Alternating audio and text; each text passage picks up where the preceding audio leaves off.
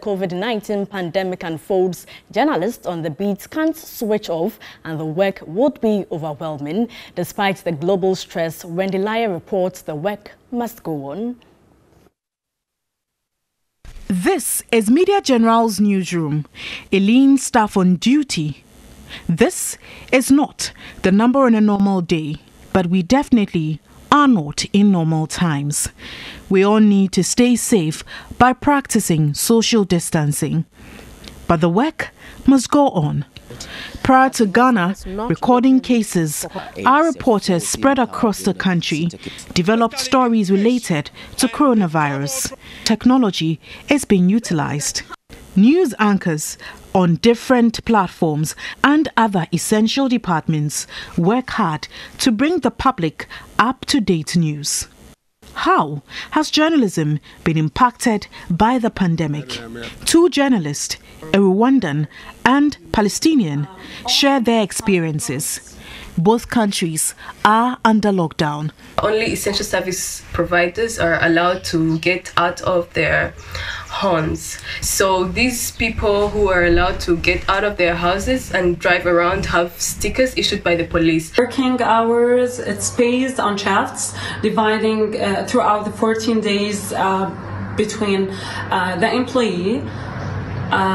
Some employees will work 14 days, and while others are right now in quarantine, then everyone will swap shifts. What about safety measures? The Palestine TV has distributed special uniforms that protect the journalists and cameramen who are working in the streets, and I feel safe. I feel safer when I'm working from home, and I feel not safe enough when I'm on field because I tend to touch many objects.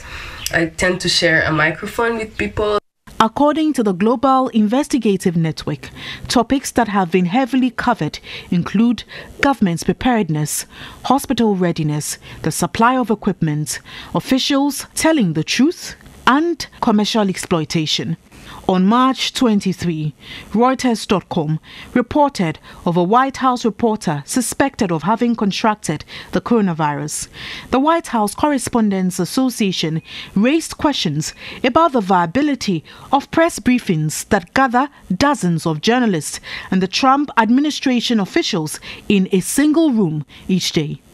CNN on March 24 reported on a prominent 30-year-old television journalist who died in Zimbabwe after contracting COVID-19, the first person to die in the country from the virus. Zororo Makamba was one of the two people who tested positive for the coronavirus. NBC News on March 20 reported the death of its longtime employee, Larry Edgeworth, 61, an audio technician, but also suffered from other health issues according to his wife. For instance, journalists who are assigned to Ghana's Parliament House are still reporting from there as the House is still in session, although some parliamentarians have been asked to self-isolate. We are not too sure who we have come into contact with. The reports are quite numerous, flying in here and there. Looking at the nature of our work as journalists, we need to get the job done.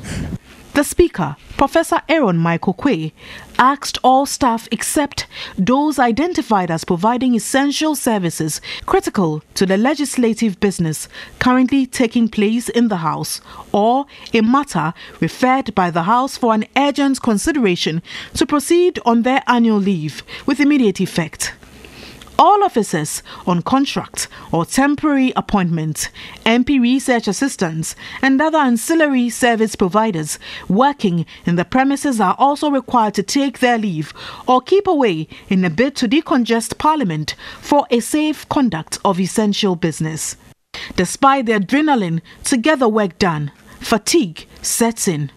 The Ghana Journalists Association is advising journalists to adhere to health and safety protocols. But for the journalists reporting on the outbreak, it is indeed overwhelming. When you say a prayer, remember to say one for journalists as well. Wendy Laya, TV3 News.